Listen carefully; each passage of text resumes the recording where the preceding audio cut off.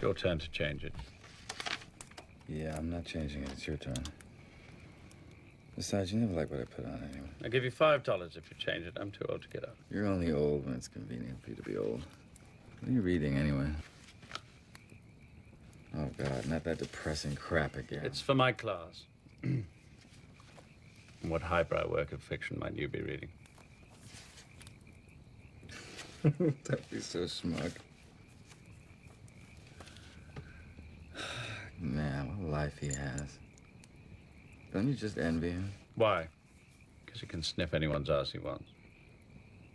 Nice. No. Because he just does what he wants. It was like yesterday. So I was standing in the front yard, and Susan came over to talk. And that little brat of hers, Christopher, came running over, waving that damn gun of his around. And our little dog walked right up, hiked his leg, and peed all over Christopher's tennis shoes. All over Christopher, actually. And of course, I had to act like I was really upset. It was so perfectly executed. Wish you'd seen it. After all the times those kids have tortured that poor dog. I mean, you should take a lesson from them. I mean, they don't stay up all night worrying.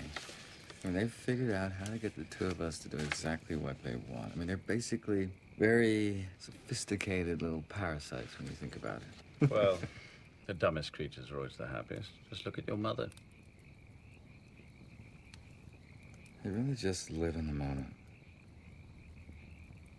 It's like now. What could be better than being tucked up here with you? I mean, if I died right now, it'd be okay. Well, it wouldn't be okay with me. So why don't you shut up and go and change the record? Good answer. Oh, you know what? I was thinking about taking him up to Denver with me next week, if it's okay with you. It's my mom. She loves him. Probably that recognition of a similar mind.